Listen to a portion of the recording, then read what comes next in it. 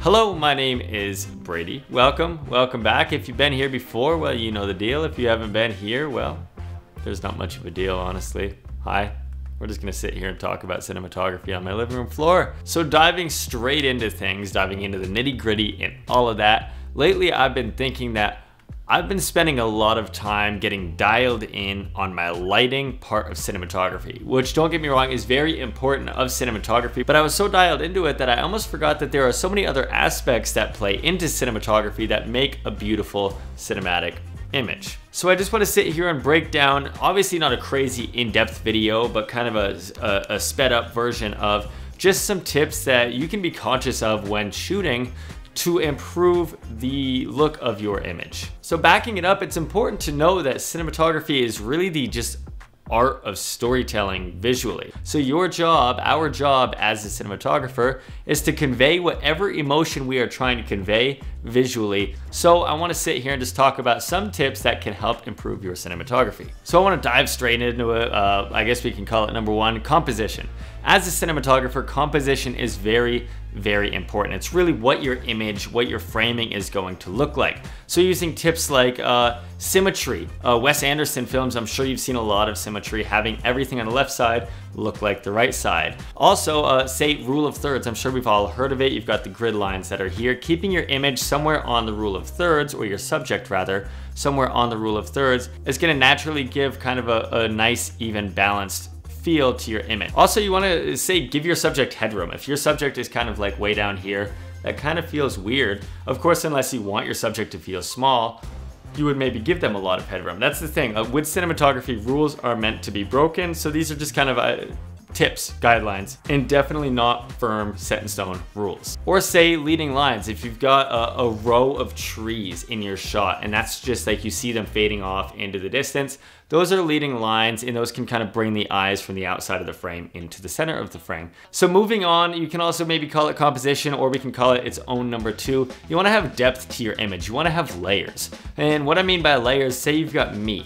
I'm here, I'm the subject, I'm a layer. And then moving back, you've got a light, plant over there, that's another layer. And then you've got the window and the trees and all that outside. You've got more layers to your frame. So having depth to your frame keeps the eye wandering through. So moving on to number three, we've got camera movement. Camera movement is very important to show the feeling of this scene. So as a viewer is watching a film, it's almost like their eyes are through the camera's eyes. So say you've got a handheld camera movement.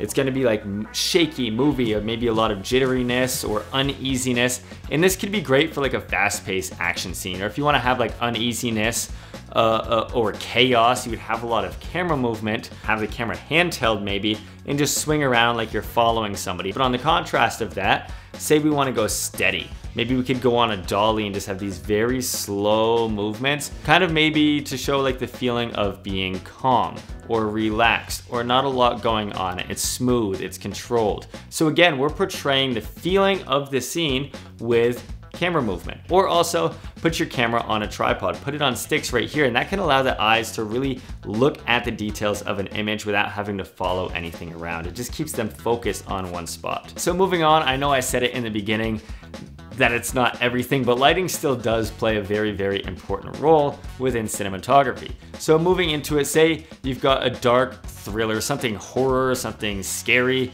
you're probably not gonna have this very bright, white, high-key look. You probably want a lot of this dark, low-key contrast. But then, to contrast that, say you've got a love movie, something happy, a comedy, something like that, you'll probably opt to have a very brightly lit, high-key scene. So additionally, you've also got lighting direction. You can have a very edgy side light, making cool catch lights in the eyes, or you can have a very front lit, call it a beauty light.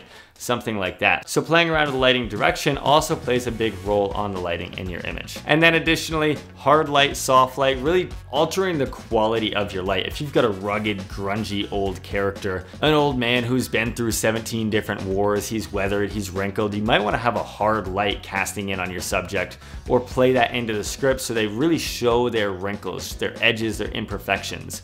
Versus if you've got this gentle, frail old man who is so innocent and nice and calm and gentle, you might want a very beautiful soft light across his face just to show that he's just this young boy at heart, and he's got a soft skin quality to him. So just throwing out examples, quality of light, direction of light, contrast of light, that all plays a great role into your frame. So then say your lens choice. Your lens choice is very, very important. It's actually very fun to try out different lenses and different focal lengths and different depths of field. So I kind of want to add this all into one tip, we'll call it.